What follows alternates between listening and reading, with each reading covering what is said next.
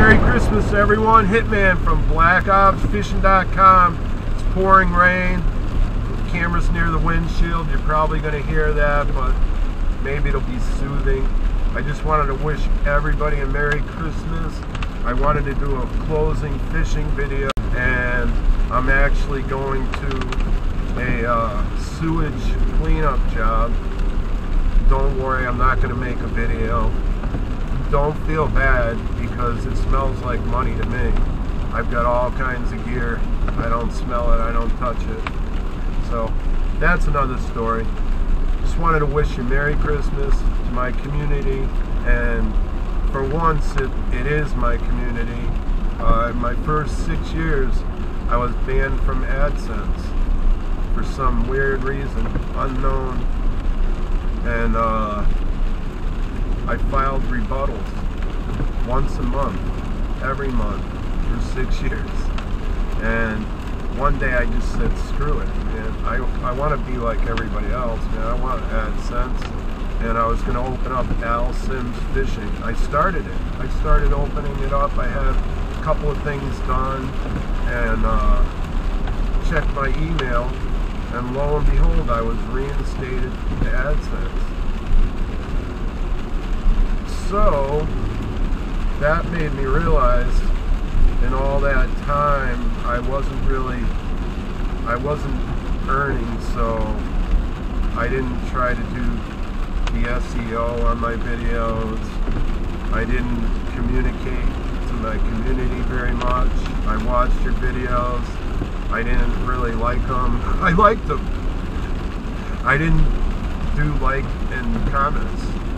I was banned. I just did my own thing and made videos that I thought would help people. I'm sure I liked and commented on a few along the way, but I was hurt to not have AdSense, and everyone that knew me couldn't understand why I would keep doing it, But I have a thing for making videos. They might not be that good, but I like it. I like making them. I always have. So now that I have AdSense and I'm part of the community, like equal to everybody. I make a lot more comments. I watch your videos all the way through and try to let you know that I watch them. I like them. I share them. I do all that good stuff. But man, 7 years and I'm just under 1,000 subscribers. I would love to hit 1,000 subscribers for Christmas. So come on, guys. We got this is Saturday, so we got the rest of today and Christmas Eve to get me less than 20 subscribers for Christmas. Thank you in advance, and keep off my bass. Well, I'm at the job here today, and I'm waiting for the people to get up, but I guess I'll take this moment to tell you about our sinking in the boat. My son and myself sunk in a boat back in October off of Hatchetts Point, and I'm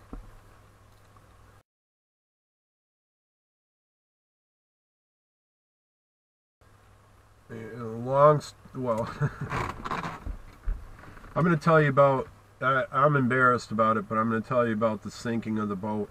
It's probably my 18th boat, I figure. I've had 24-foot boats. I can read charts. Most of my experience is in the ocean. Sean and I saved up our money. We were almost going for halibut. And we see this boat, and all painted up. It's an older boat. We like old boats. All painted up to looking beautiful. I didn't realize it was all fresh painted, actually, but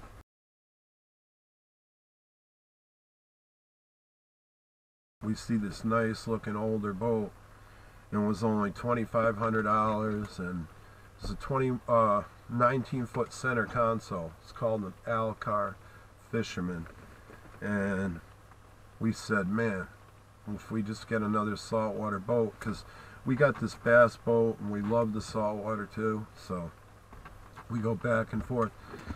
If we get that saltwater boat, there's a whole bunch of trips we can do. So we slept on it, and the next day we went and we bought that boat, and the guy had hidden so many flaws with paint and so many things. Unbelievable. Now, and you know, I feel bad, but at least we're alive. So anyway, we took this boat out, and we know what to do. We played with it in a bay for a while and fished, and you know, it seemed okay. I didn't like the way the water wasn't leaving the back well fast enough.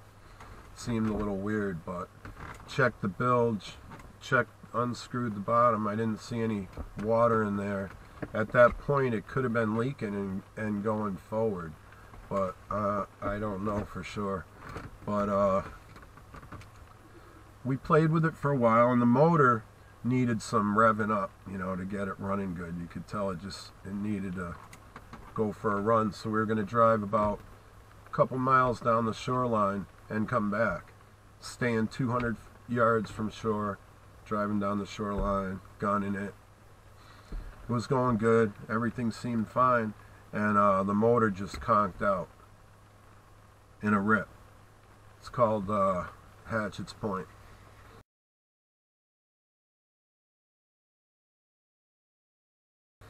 And I don't know if you're a boater, you know that motor will kick on again, usually, a lot of times, after it, you know, gets unflooded or whatever happens to them. You wait 5-10 minutes and they kick on again. Had it happen 100 times. So we were in that waiting game, and since we're in a rip and going to be drifting farther out, we put out the anchor and we're waiting, and we started fishing. Fishing was so good right then. Unbelievable. We didn't lose track of time. I couldn't stop looking at the boat. It was hard for me to fish, and every few minutes Sean tried to kick the motor on, and it wasn't starting, but it was getting closer. That's what happens. So you wait a little longer, and all of a sudden I said, "Are we sinking?" And he turned around and said, "Yeah."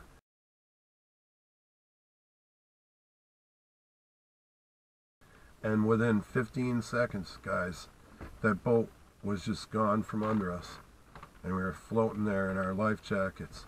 It was kind of tranquil at first. I mean, it was just, it went down like this, you know, and we were just floating, and $10,000 worth of gear, guys. No boat stuff. All our rods and reels, our rain jackets, our headlamps. We were gonna stay at night if everything was going good. Everything. Cell phone, my cell phone. We added it up. It's 10 grand. That stuff adds up fast. Your pliers, your everything. Oh, my whole collection of saltwater tackle in this big pouch. Oh, years and years of stuff. I have more, and I was surprised how much I could still find in my garage, but that was a $2,000 tackle box loss right there. Anyway, the boat sunk. I grabbed the cooler. The waves were bad. We were trying to swim for a second, and Sean goes, "Dad, I got my phone." And he pulls out his phone. It's cracked. It already was. And, you know, we're in a rip. Water's going in our mouth, and he's bouncing. And he got 911. And they said, we have your coordinates, and we want you to keep talking to us. And Sean said, "My dad's having trouble breathing, and water's going in our mouths." And right about then, a wave came and took the phone right out of his hand. So I don't know if I was really scared. Everything was going through my mind. Like, what are they going to do that my boat sunk in the ocean? You know, I didn't think I was going to die, but chances are, I mean, we were probably going to die if it weren't for our life jackets and the cell phone, because we couldn't gain any footage towards shore at all. You know, just trying to stay next to the boat was an ordeal. And so we were in the water for 40 minutes, and the police came and rescued us, and it was kind of crazy. Oh man, just a crazy situation. So guys, make sure your life jackets are adequate. I'd have something else to grab. Probably should have a you know, ship to shore radio, handheld radio, other than just a cell phone. I mean, the cell phone saved our lives. You gotta have a cell phone. And the officer mentioned to me, because of the type of day and it was getting dark, there's colored smoke signals that you can have in your pocket, and they work if you get wet. And there's also flares, pocket flares, that would help. No one was going to see us. It was just pretty much the cell phone that saved us. It was getting dark. It's pretty crazy. Not a day goes by that it doesn't all flash through my mind. And the loss of all my equipment is really a heartbreaker. But we're alive, and I'm here to pass this story on. It might help somebody in some way. Keep them alive. So stay tuned and keep off my bass. So we tried to remain cheerful and calm and cracked a couple of jokes, and the funniest thing, I mean, we laughed while we were dying, was our cooler that we were holding was full of fish. We lost everything except the catch.